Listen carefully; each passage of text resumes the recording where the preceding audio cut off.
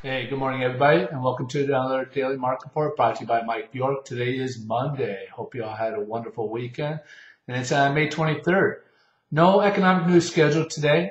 We base our going upon the headline news, which is headline news is the big one is debt credit rating for Italy was decreased. So Standard Poor's kind of dropped their credit rating and now creates more worry in the European debt crisis that's instead of improving, it's actually worsening. So now they're actually kind of looking at more at Greece again, which we've talked about them wanting to restructure their debt.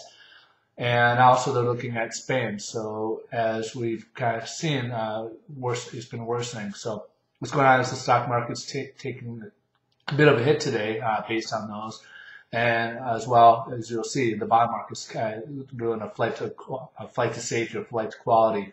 So the money's kind of pouring into the bond market as we'll kind of see where rates are at coming up here shortly. So a lot of economic news scheduled later this week. We do have the GDP, which will be a big factor this week. PCE, personal consumption expenditure, which is the Fed's favorite gauge for inflation. So that's going to be important to look at, as well as the durable goods orders, see where the economy is going. We're going to want to see, is the economy expanding? Is it contracting again? Are we looking at another double dip here? As we saw last week, the leading indicators kind of dropped for the first time in nearly a year last week. So it's going to be important to look at the durable goods where we're kind of looking at gauging, especially with the summer here, and then later on, towards later fall, we started these shipments from China over for Christmas shopping. So will be interesting to see where things lie. All right, folks. So let's go ahead and take a look at the bond market here. So here's the bond market here, and as we can see, on Thursday and Friday we had some increases here. So we had a nice little rally after that big drop on Wednesday of last week, and right now we had a big opening gap here this morning, and obviously that results in a better pricing for interest rates. And we're just above the 10-day moving average, and we're kind of hovering here on this ceiling here. So if we could break above it, it's possible we could have another nice little rally.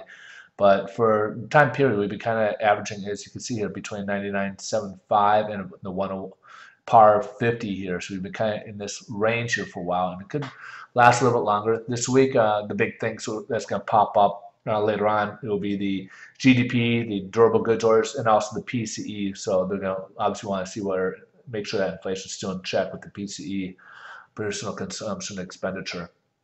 So right now, mortgage rates are looking good. I'm a little concerned with the opening gap this big here, so we may have it come down and touch base and come back up. So it'll be interesting to see what lies here. But again, mortgage rates are a little bit better today. You guys have a great day. And folks, I'm also a loan officer. If you're looking for a mortgage in the state of California, I can also help assist you. You can check out my other websites here at obviously at Mike's Daily Market Report and MikeBjork.com, even CaliforniaMortgageTips.com and the Mike's HomeBuyerUniversity.com. I have some great resources there. But feel free to give me a call at 310-694-3544. I can do refinances, and I also do purchases. So I can help you get pre-approved to buy that next home here. So thank you, and keep me in mind.